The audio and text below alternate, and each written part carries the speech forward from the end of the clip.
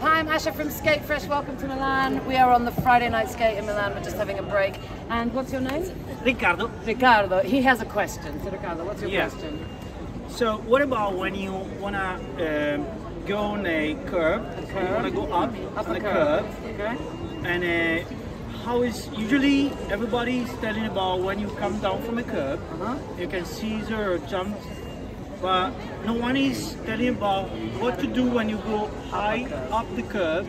And the curb is, you know, high. How big is the curb? Normal curb? No, I'm speaking about like 25 centimeters, Okay, so 30, quite higher than normal. So your question is, how do we get up bigger than normal curbs? Yeah? Because to go down, you just scissor your feet one in front of the other. More obvious. Good question. And in Italy, I've seen some of the curbs are really big.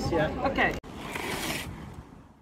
I mean, I think you've basically got the easy way and the difficult way. Okay. The easy way, I would say, is approach. Imagine the curb is straight ahead, and you're just going to literally step up like you would stepping up a step in your shoes. You're going to step up with your foot parallel, and then regroup with your feet together. So it's like a weird, you know, step up and be down. Now, obviously, that doesn't look normal because I'm not stepping up. But why don't I do it there? Can you see that step? Okay. So watch. You're going to step up, stay down. So what I didn't do was I didn't go step up and straighten the knees. I didn't do that. I stepped up and I stayed down.